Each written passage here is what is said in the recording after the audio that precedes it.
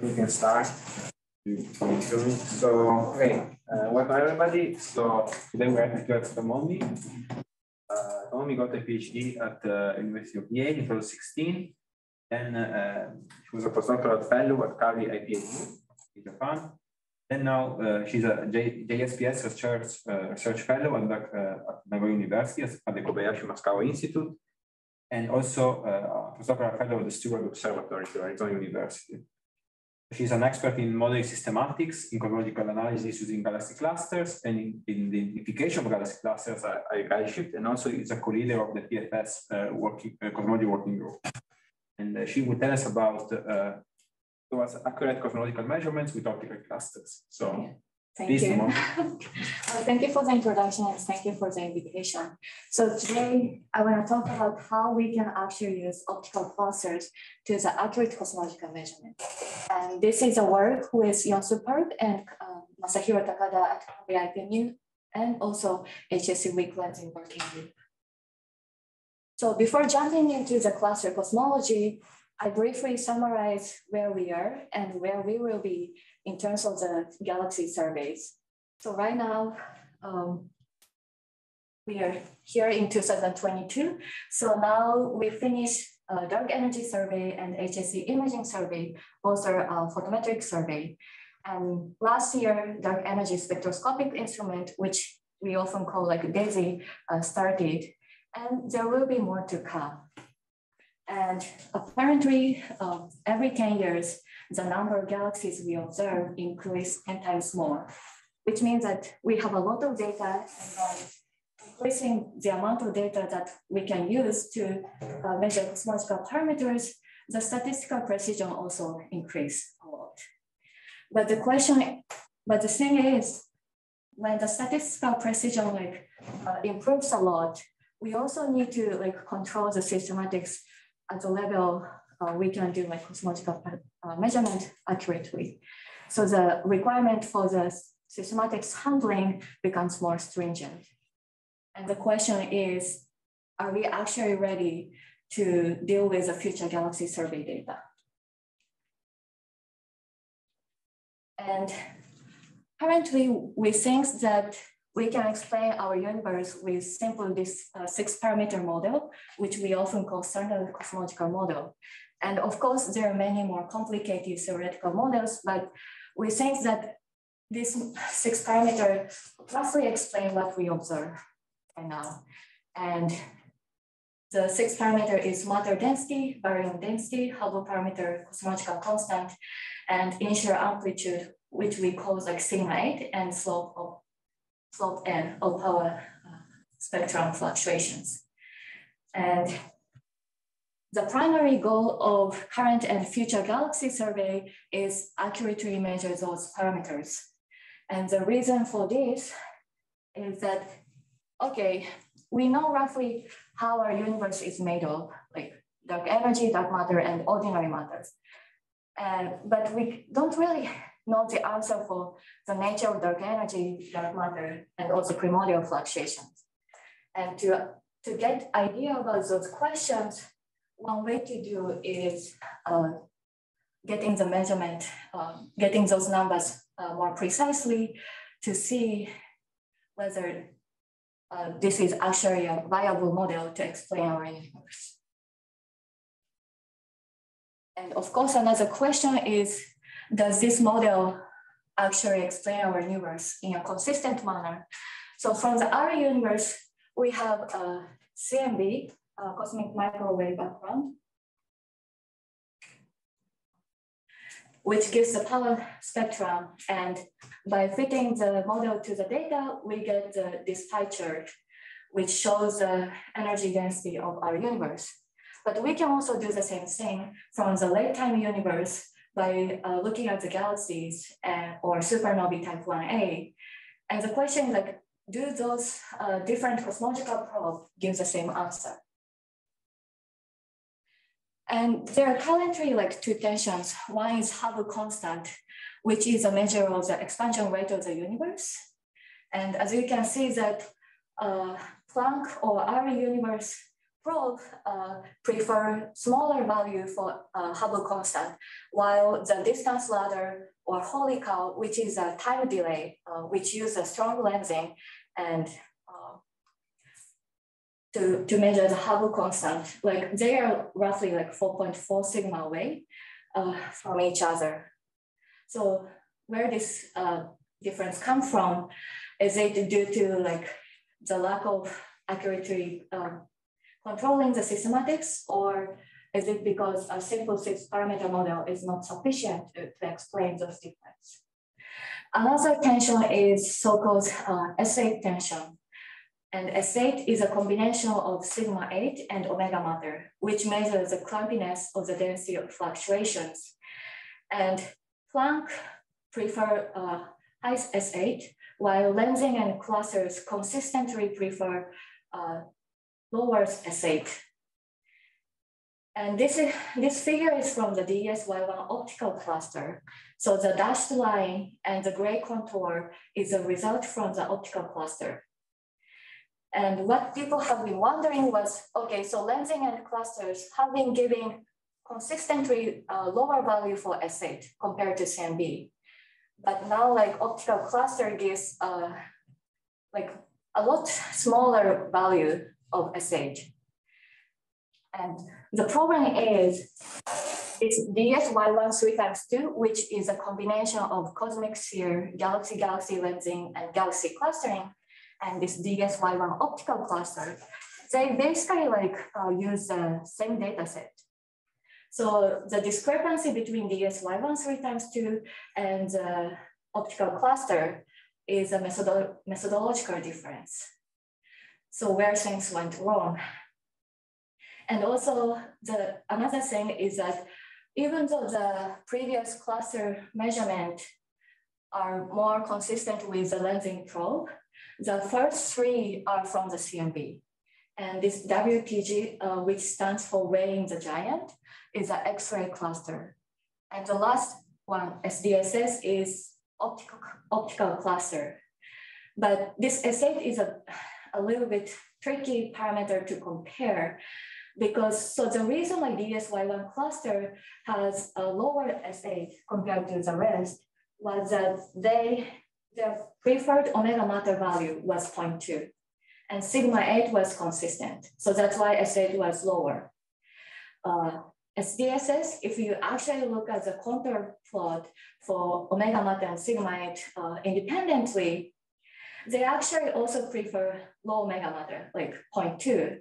But because the SDSS sigma 8 was higher, they basically compensate.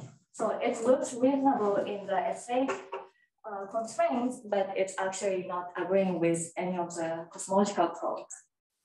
So the question, some of the people start wondering, like, can we actually use optical clusters to do the cosmology? And so today, what I want to talk is that how we can use clusters as a cosmological probe, but more importantly, how we can accurately constrain cosmology using optical clusters. And if I have extra time, I want to briefly touch about future fiber spectroscopic galaxy surveys, DESI and TFS, and what kind of things like you need to keep in mind when you are actually using all those data. And takeaway message from my talk is that preferential selection of structure, which can be clusters or galaxies, will bias cosmology analysis. So in order to do cosmology accurately, you really need to understand how observation, like what kind of like structure galaxy surveys are observing. Okay, so how we can use clusters as a cosmological probe? It's actually very simple. You can just count the number of clusters and you can constrain the cosmological parameter. And the reason is that because the massive end of halo mass function is very sensitive to the cosmological parameters. So those two pictures are a snapshot from the embodied simulations with and without dark energy. And even from eye, you can see that the structures are looks very different. You see more massive halos in the simulation from with dark energy. And if you look at the halo mass function, which are normalized at low redshift, the evolution of the halo mass function is also different when you have dark energy and when you don't. So the background cosmology actually affects the number of clusters. But also, because clusters are formed from the highest density peaks in the initial density field, the number of the cluster is also sensitive to sigma 8, which is a measure of the Planckness of the density fluctuation. When sigma 8 is higher, which means that there are more number of high density peaks and therefore more number of clusters. So by counting the number of clusters, you can constrain omega matter and sigma 8 well. And actually, this simple method can be statistically competitive with other large-scale structure probe. So according to the Cosmic Vision report, there is a sentence saying that the number of massive galaxy clusters could emerge as the most powerful cosmological probe.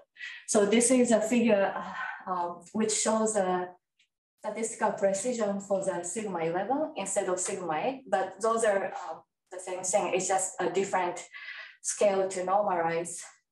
And what this figure is showing that if we can actually detect clusters whose halo mass is roughly 10 to the 14, which is a bottom black line, even with a stage 3 dark energy survey, it actually can do better than the stage 3 experiment combining Planck, weak lensing, BAO, and supernovae. What is the percentage of scatter that they assume in the mass observable relationship? I think they don't assume anything. Okay. And I think I will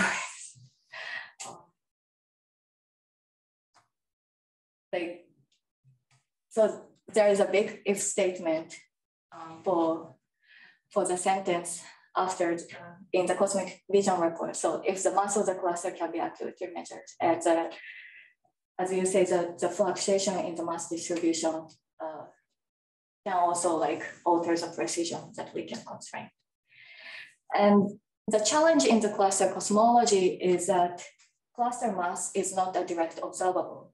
So what we actually want is a number of halos as a function of halo mass, which is sensitive to omega matter and sigma 8.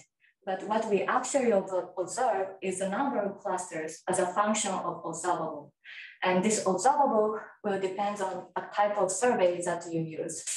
And in order to connect the theory and what we observe, you need some kind of assumption between mass and observable, which we call mass observable relation.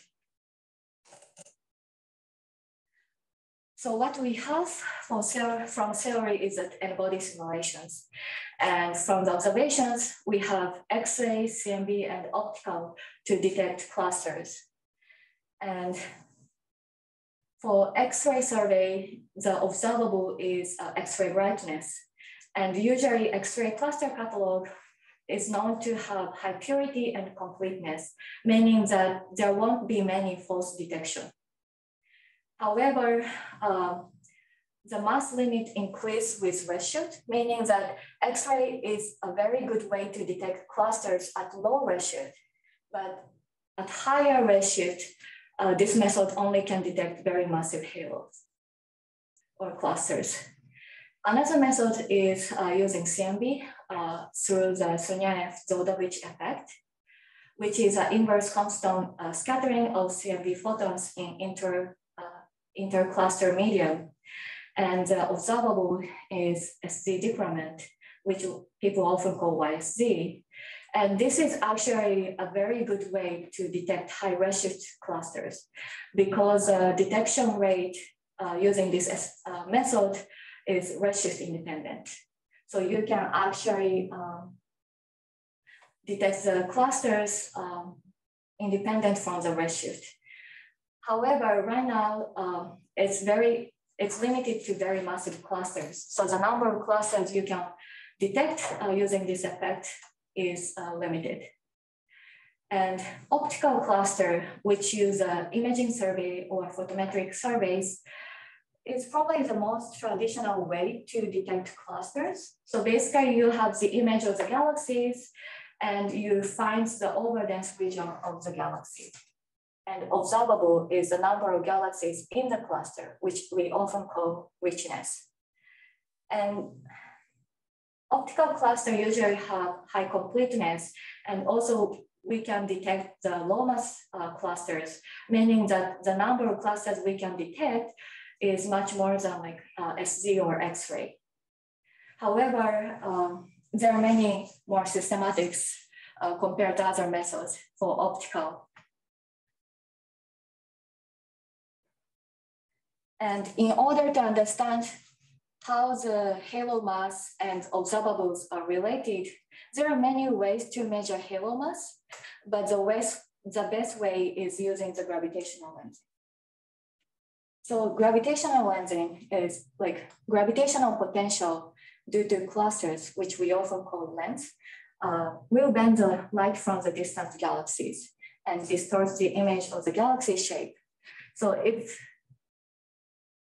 there is a cluster and there is a galaxy behind, and the light coming from the galaxy will be bent. So if the galaxy is actually right behind of the cluster, you see like two images of the same galaxy. But if the galaxy positions are slightly away from the center of the cluster, the shape will be distorted, which is shown in the right figure. And by using this gravitational lensing, we can actually measure halo mass, because the shape distortion due to the gravitational potential is proportional to mass density along the line of sight. So you can actually measure how much matter there is along the line of sight. So despite the fact that there are a lot of systematics, why we want to do cluster cosmology with optical clusters? The first thing is that optical allows us to detect low mass clusters.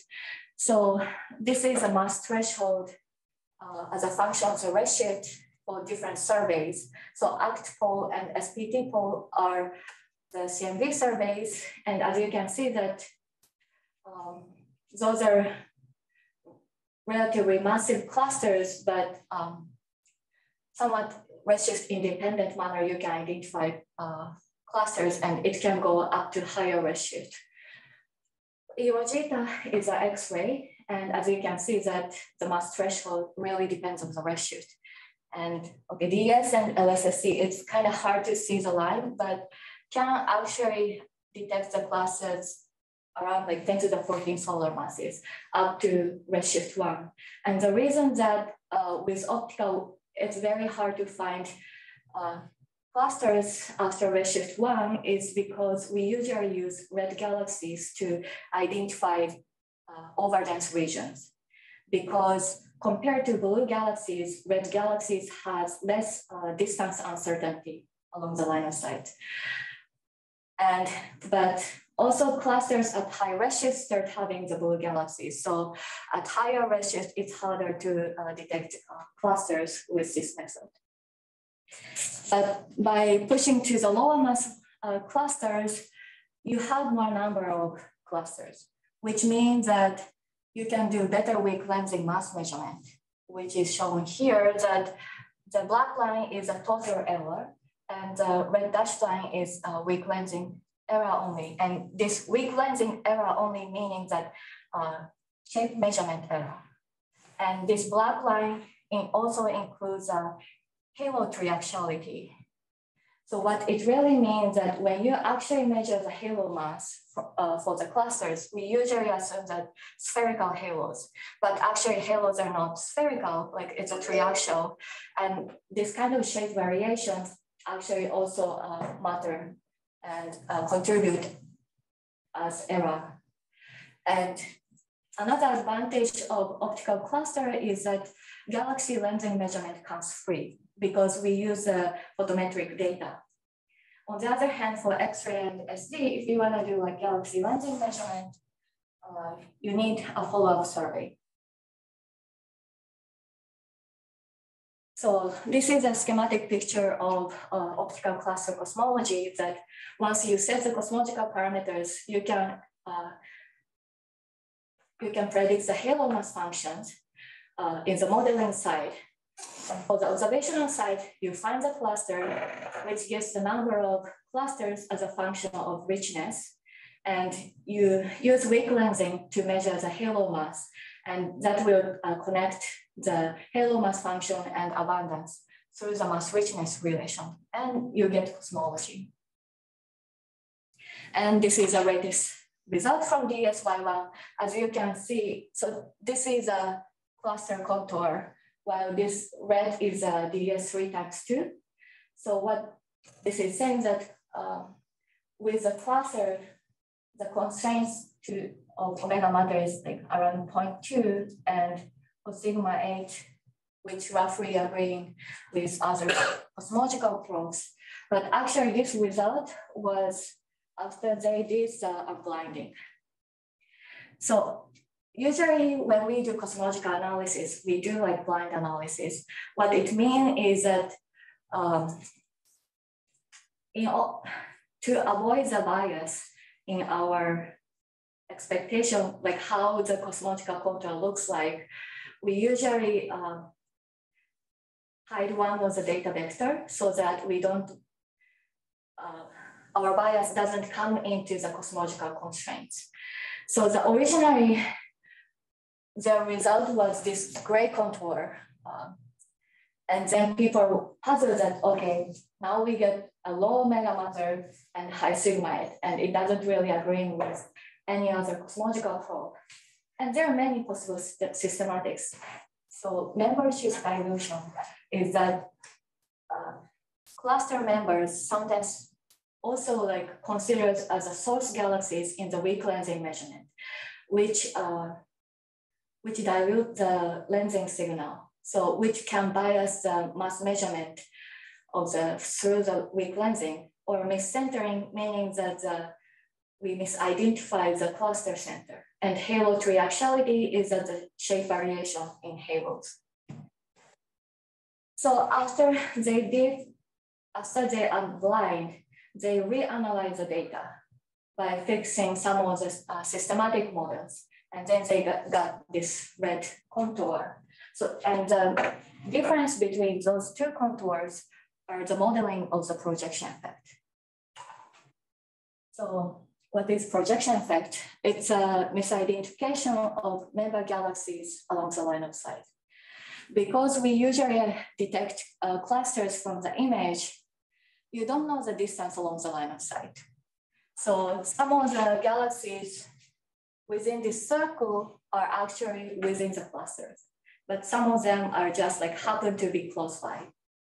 And this actually alters the mass richness relationship. So in order to investigate how the projection effect matters for what we observe, what we did is that we construct like two mock cluster catalog. One is that true cluster sample, meaning that from the embodied simulation, we have well-defined halos. And we just say that the number of galaxies within the halo, we consider as a richness. So this is a true, if we have a perfect knowledge about the position of the galaxies, we can get this kind of cluster sample. But in reality, it's not. So then like I run the cluster finder, which mimics the cluster finder used in the observational data. So basically what it does is that it finds the overdensity region of red galaxies, but also determine cluster center and member galaxies iteratively. And because there is a distance uncertainty along the line of sight, the way I find the overdense region is that I use this kind of cylinder to group all the galaxies within this cylinder as a member. So that's the major difference between true cluster and observed cluster.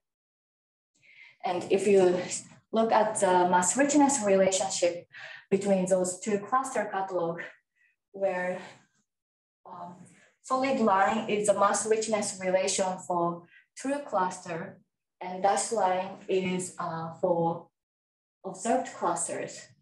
As you can see that, especially at low richness, like low mass clusters, observed cluster contains much more low mass halos. This is because they are actually not clusters, but because of interlopers along the line of sight, that boosts the observed richness. That's why they are considered as clusters.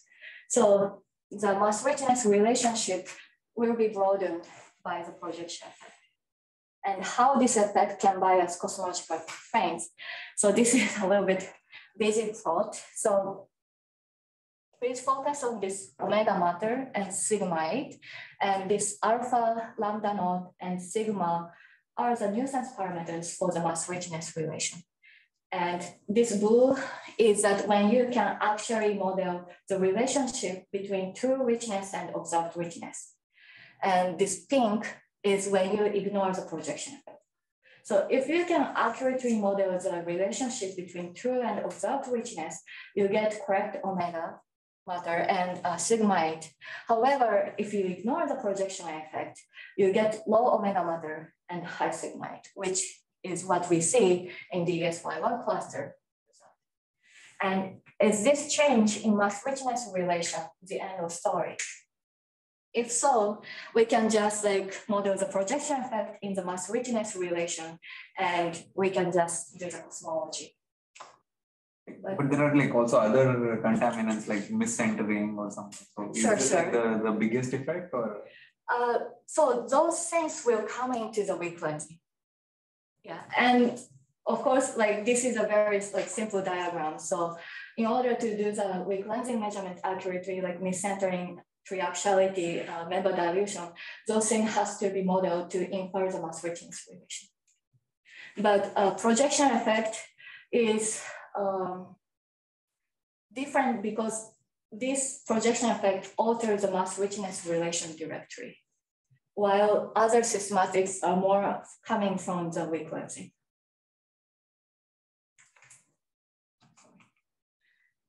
But because projection effects are caused by the correlated structure, there might be some effect on the weak lensing as well. So what we did was we compared the lensing signal between observed and true clusters. So what you can see is that on the small scale, you see suppletions or some increase between observed and true clusters.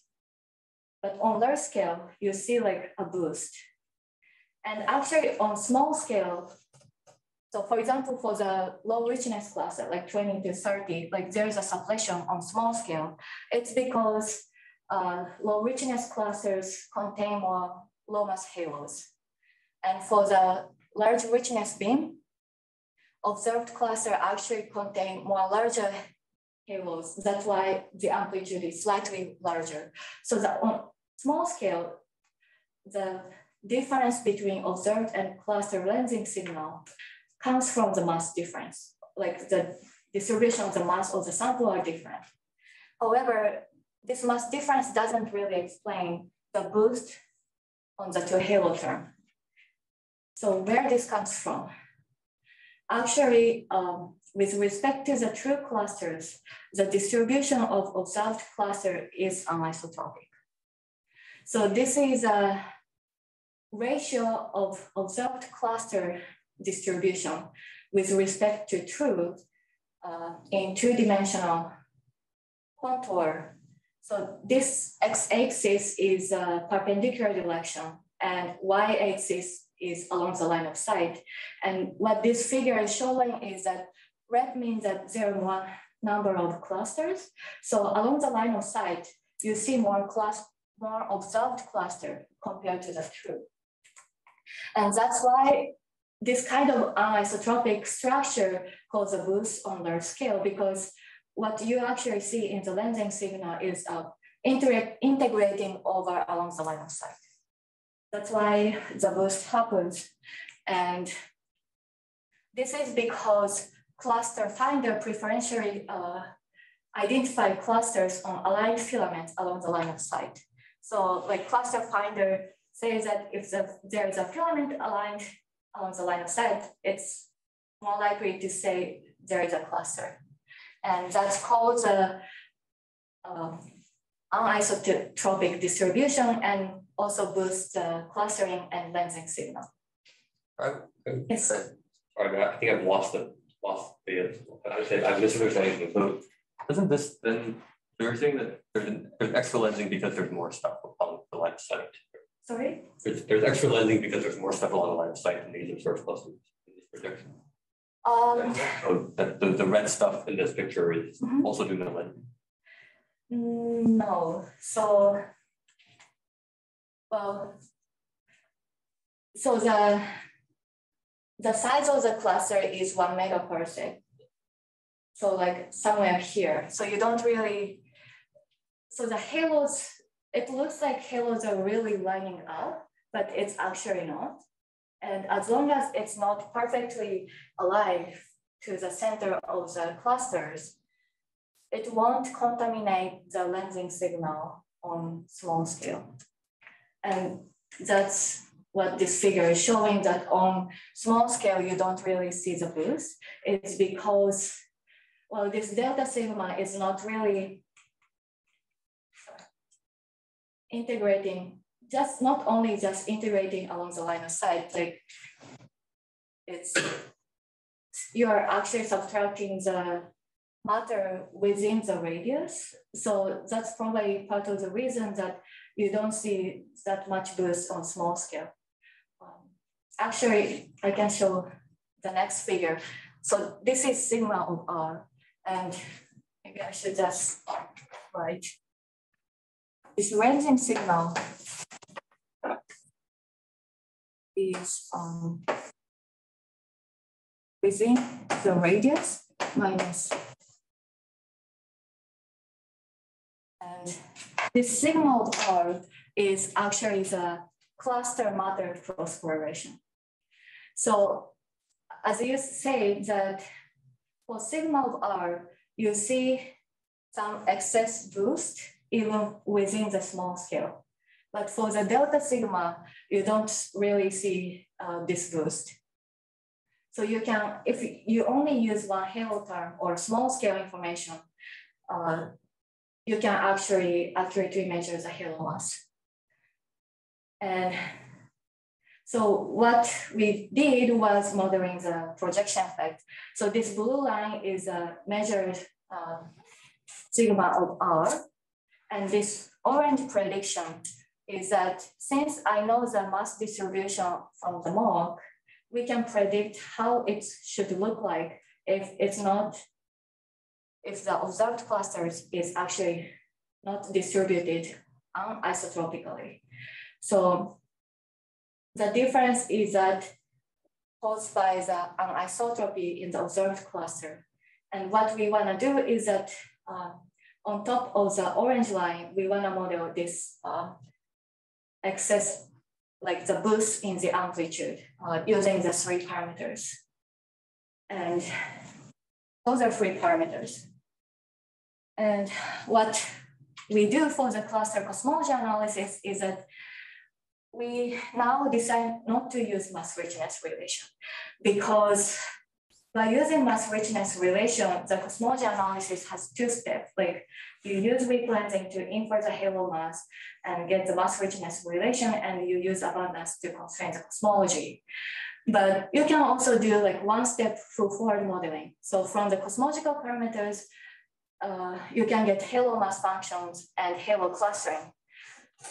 And for the systematics or mass richness relation projection effect, miscentering and photo-Z error, we can model using the nuisance parameters, and we can get abundance, lensing, and clustering. And for the observational side, we find clusters and do the same thing, and we can get the cosmology. And one of the advantages of this method is that if you infer halo mass from the lensing to get mass richness relation, all the information coming from the lensing is just like halo mass. But if you actually use the lensing signal on all scale, on small scale, like it's sensitive to the halo mass, but also on large scale, it's proportional to the cluster bias, which is proportional to mass. And by also combining the clustering, which is a cluster bias square, you have more information you can get from the cluster observables. And we validate our pipeline and model using like several different models, which have different level of systematics. But what this figure is showing that we get collect cosmological parameters from the mocks. So what we did was when you create the mocks, like sorry. Like when you create the mocks, I just had a question about that. So like for the halos, we know that like the baryonic effects can change the halo mass by 10% or something. Do you include that effect? Sorry, could you repeat again? The halo mass can change by 10% or something due to baryonic effects. We don't use a small scale, like that much small scale. So baryonic effect matters for very small scale on the lensing scale, but we use like 0.2 megaparsec. And there, like the baryonic effect won't affect much for the mass measurement. So if you want to push to smaller scale to get more information, yes, baryonic effect is very important. Even for the halo abundance, like just the masses of halos also are different. With the baryonic effect? Yes. How much is it? Can it be different? Like 5 to 10%. Like 10 to the 14. On what measure scales? 10 to the 14. So it could bias, but actually the constraining power from the optical clusters are not the level, not there yet, I think. But maybe it would be nice to check how much those changes also matters. Okay, so now we apply our pipeline to the Sloan-led mapper clusters, where it covers like 8,300 square degree from redshift 1.1 to 0.33 in the richness beams of 20 to 30, 30 to like 4 richness beams. And in total, we have 8,000 clusters. And for the lensing measurement, we use HSC first year data. So the area-wise, it's like 137 square degree, but the mean redshift of the source galaxy is at 1.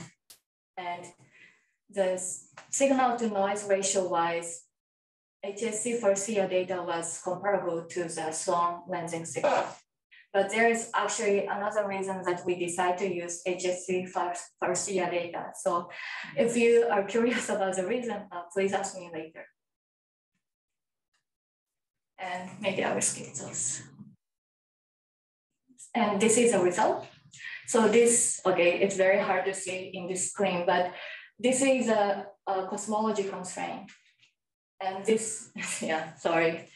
This is this peaked in green is a Planck. So what we get is that we actually have really nice agreement between Planck and cluster. And sigma 8, Planck prefers slightly larger sigma 8 than cluster. But for S8, we are within 1 sigma.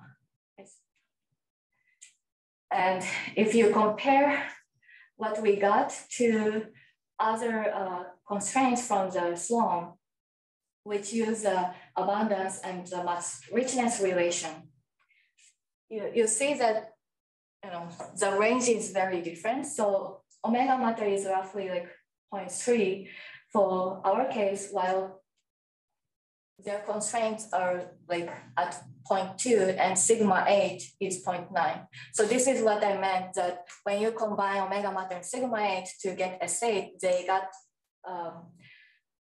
reasonable S8 compared to lensing and other cluster measurement, but they are really getting lower sigma 8. So if I could overplot, sigma 8 is somewhere here and omega matter is somewhere here. So the summary is that optical clusters have many systematics, and projection effect is one of the biggest uncertainty or systematics. And it not only like change the mass richness relation, but it also affects the lensing and clustering signal. And this is because preferential selection of aligned filaments along the line of sight. And it causes that observed cluster actually the distribution of the observed cluster is anisotropic, and it actually boosts the amplitude on lensing and clustering. But by modeling the projection effect properly, we can actually constrain cosmological parameters in the reasonable agreement with other lensing and cluster measurement. And this is all the available constraints for omega matter and sigmoid, varying from the RSD cluster with lensing, also combining galaxy cluster. And what's next? HSC actually finished the survey last year. And now people are working on the cosmology analysis for Y3, which is roughly 430 square degree. And one of the advantages of HSC is that it's much deeper than SDSS. So we can actually detect the optical clusters up to redshift 1.2. So we can actually track down the evolution of the galaxy clusters. And we can see this is a number of clusters from the HSC clusters as a function of redshift. And you can see that the halo abundance as a function of the richness change as redshift evolves. So this will come hopefully early next year. And since I have a little bit more time, yes. I just want to briefly touch on future spectroscopic survey, which is DESI and PFS. And well, this is advertisement for PFS. I will skip. Well, but one thing, so PFS and DESI are somewhat complementary in the sense that DESI will cover 10 times larger areas than PFS, but PFS can go deeper. So this is a number density of galaxies that DESI and PFS observe and Euclid. So DESI will observe emission line galaxies up to redshift 1.6, and above 1.6, they will measure BAO using Lyman alpha.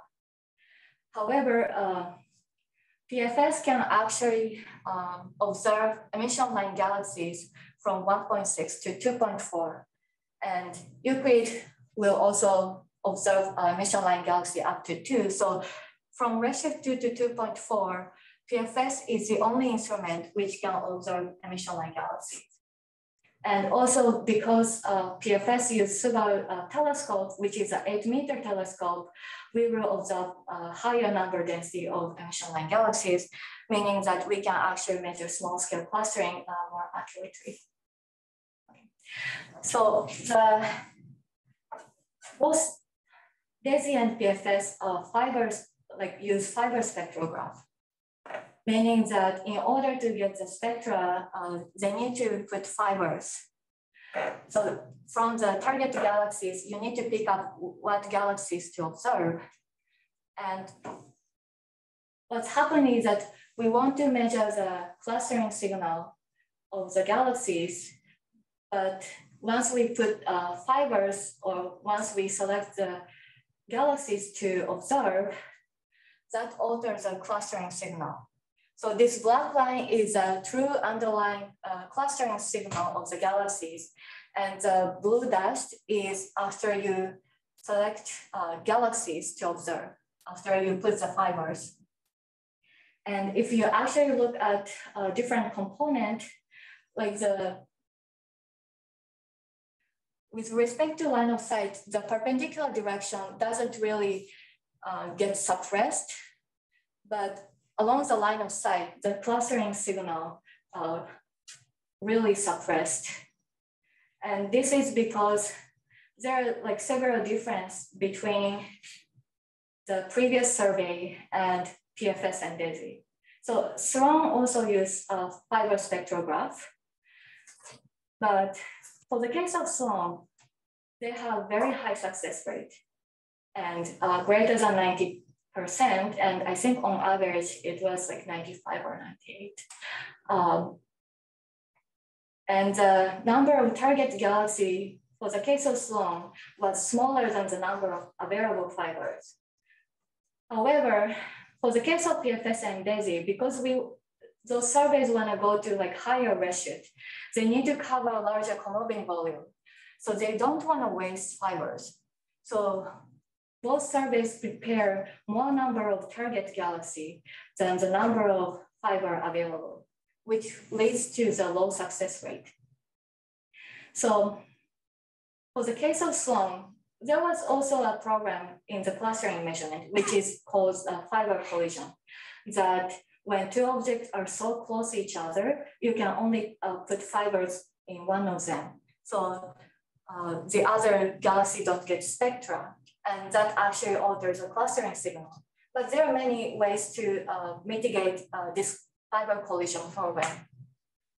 And part of the reason was, especially both survey, which goes from 0.15 to 0.43 for low Z's and 0.43 to 0.7 for CMAS, they have narrower redshift range.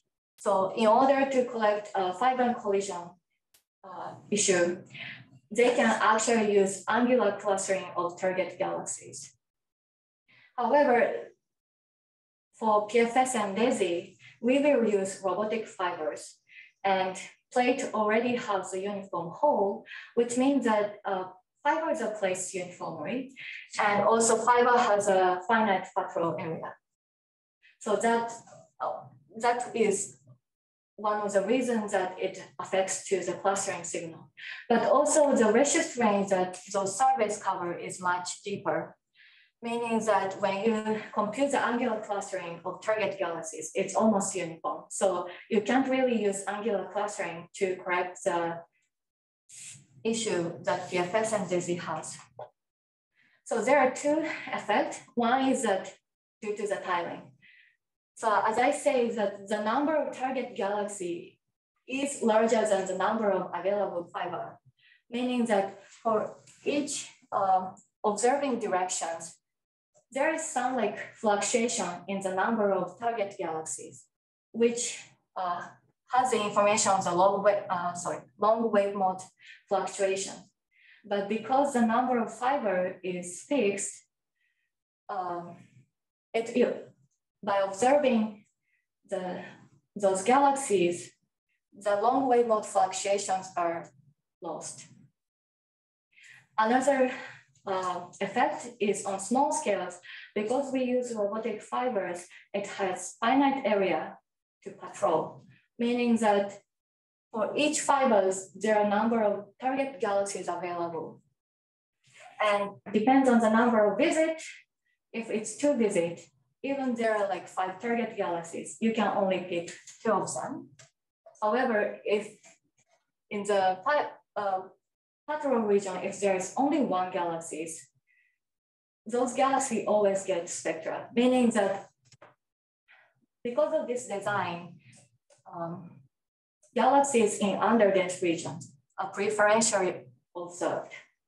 And what it does is that on the large scale, because of the tiling, it suppresses the clustering. And on small scale, because of the finite patrol region, like it suppresses the clustering. And the solution for this is so-called pairwise inverse probability weighting method. So the schematic idea is that this R is a patrol area of the fibers. So if the 2 galaxies whose distance is less than R, meaning that once I put the fiber to this galaxy A, I can't observe B. So the second fiber has to go to D or C. And if I pick up B, like there's no other galaxies that we can observe, meaning that each pair of galaxies have different probability to be observed. And what this method does is that it computes the likelihood to be observed for each pair and use that as an inverse weight. And it actually works well. This is a ratio of this PIP method with respect to the true underlying clustering. And this red dashed line is when you use a PIP method, and it actually recovers the clustering on all scale. But the problem of this method is that it requires to store the information of n squared for the 2-point correlation function. And if you want to do like higher order statistics, like bispectrum or 4-point correlation function, you need to store all the probability for all the pairs, meaning that it's proportional to n squared, n cubed, or n to the 4. So I don't know whether that's a strategy that Daisy will do.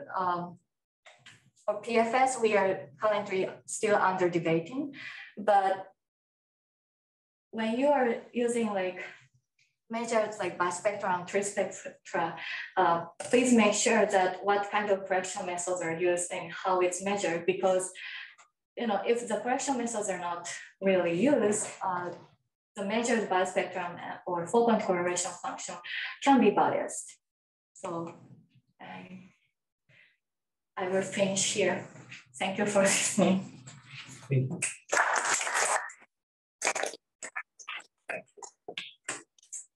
Okay, so we have time for more questions. Misha, Fazio. Great talk, thank you. So there is still, this SA tension from the DS clusters, right? Yeah.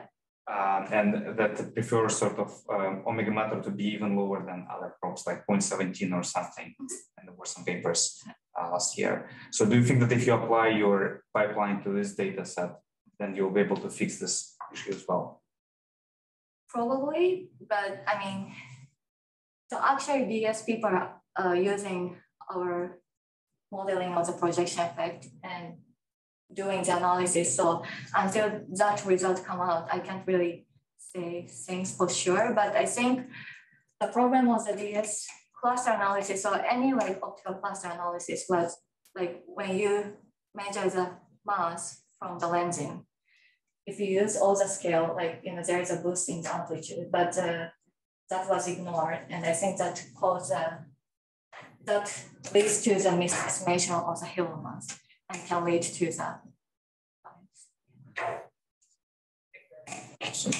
Tomomi, I guess I don't understand why you can't measure and quantify that effect using large-scale cosmological simulations, because they have the filaments. You can do whatever observations you want on them. Why can't you quantify it? Why? So is your question like why people in DS, even though like they have like large simulations, like they didn't realize about this effect? Right.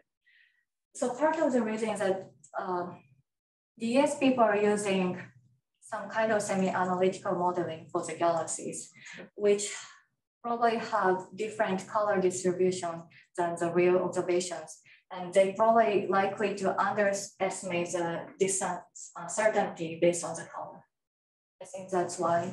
So I know many people in DS, and some people are now working in the cylinder methods to quantify the projection effect. Then like they actually get the same result and they find the same effect. So yeah, I think it's just reproducing galaxy color in realistic manner is very hard. Oh yeah, quick question. So SDSS cluster didn't account for this projection effect to get the small parameter or not? Yeah, so that SDSS result was also from the same people who did the analysis for DS, so the same methodologies. And actually, there is a reason that you have time, so if you want to show them. There is a reason why I decided to use HSC lensing measurement, because when we actually use SDSS lensing measurement to test our pipeline, we actually get, I'm sorry that this is very hard to see. This is a Planck omega matter. This blue is a SDSS fiduciary, meaning that our pipeline with SDSS lensing. We actually got low mega matter consistent with the SY1 and large sigma H. And the reason for that is that when you do the lensing measurement with Sloan data, the mean source redshift is like 0.4. So in order to select the source galaxies for clusters, you really need to select all the source galaxies behind the lens, which means that there will be more contamination from the correlated structure. And what this figure is showing is that this blue line is from the Sloan lensing measurement, and HSC is orange. And for small scale, like they are agreeing each other. But as you can see on large scale, there is a slight difference. And you may think that this is a tiny effect, but this, if I take the ratio between the HSC and SDSS lensing measurement, the difference is roughly 20%. So what happened is that there is an uncorrected error in the SDSS lensing signal, which somehow supplants the lensing signal on large scale. But because I'm using the projection effect boost model for lensing, in order to fit both clustering and lensing simultaneously, that leads to like artificially small omega matter. So, I mean, lensing is very hard to do accurately, and you really need to make sure how you select source galaxies and what kind of systematics you are. Okay. So like for this projection effects, like if you cross correlate with some SZ clusters or something which do not have these projection effects so severe in them, then maybe you can reduce it. But yeah, but the problem with SZ is that overlap lesions are usually small, and also SZ clusters are usually massive M's. So we can do the cross match for the massive side, but this contamination usually coming from the low mass clusters. So what do you mean by low mass? Just to have a number, 10 to the 14? Yeah, so for SZ cluster, it's usually like currently like 5 times 10 to the 14. And for optical, we can push the mass limit to lower, like 10 to the 14.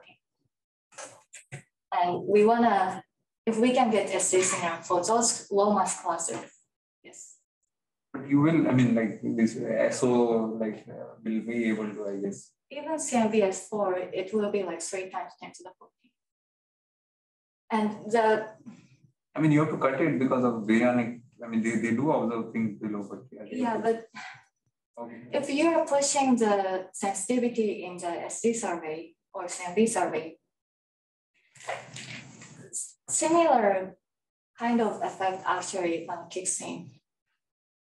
Sure, the proportionality to the mass is different between SZ and the number, but SZ clusters are not perfect. Like they will also affected by the projection effect. You're saying the filament also contains some hot gas.